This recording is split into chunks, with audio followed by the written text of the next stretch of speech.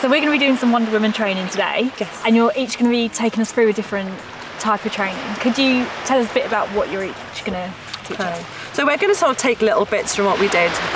The training was intense. It was over 6 weeks and it was hours every day. So we're not, you know, not going to do that. Anyone to go through that. So yeah, we've just taken bits. We want it to be fun. There was a big emphasis on it being fun. Yes, it was hard. It was really hard, and there were times where you probably could have cried. Yeah, I'm sure there were times when we actually did. Yeah, it was. Tiredness. It was having each other there and cheer each other through, and so there's a lot of emphasis. Actually passed out. Yeah. A lot of emphasis on the teamwork and building that camaraderie, which, you know, just happened naturally and they came across in the film. We're here with Maddie, who's the European champion of Thai boxing. She's going to show us 3 simple moves that even a noob can do at home to train like Namzi.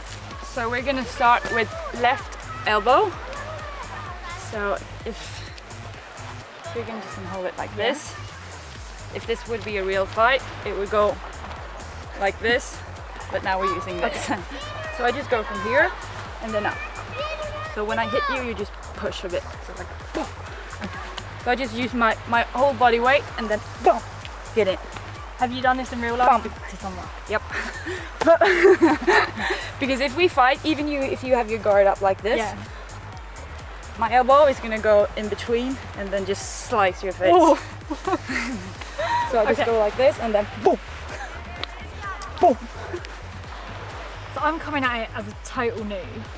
What advice do you each have for me to train like Wonder Woman? I would just say just give it your all. Like, you can always go a bit more than you think you can, so when you're ready to stop, push yourself that bit more, because you can. Like, your head will always stop before your body does. 100%. It is just doing your best. If you know at the end of the day you've given it your all, then that is all you can ask. Exactly. Everyone is at different levels, and there's an emphasis on that. Is you just work to what you can, because if you're pushing yourself, then you are. And also never let your guard down. Don't look Maddie in the Especially not around Maddie. Avoid eye contact with Maddie. You'll be fine. Bump. Use your body weight. Bump. Push forward. Bump. There you go. Again. Alright, what are we going to do next? Left hook. He or she is far away. You just do. Oh, big swing. Short one. Bump. If you're close. If you're far away. Is this stuff that our audience can do at home? Yeah, definitely. Yeah, definitely. I mean, where we are, we haven't got equipment. It's going to be body weight stuff. It's all stuff that people will be able to watch and replicate. And it just shows that it can be simple. It hasn't got to be long. Bump. There you go again. Bump. I would love to know if you each have a favourite move we're going to learn today. Fighting stuff. That's probably my favourite as well. I think it's because that was new to us as well, wasn't it? It wasn't anything that we had done, so to learn some of the stunts. The sword was it was good. All new, and that was, but with the stuff that Maddie's going to do with some punching and kicking, and that feels like still feels exciting to us because it's different. I think that's the sort of thing that a lot of people wouldn't have had the chance to do before. So I'm going to say that's probably This is more of a self-defense kick. Okay. Because it's going to be one of those from here.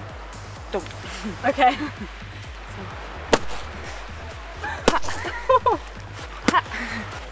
There you go. Again.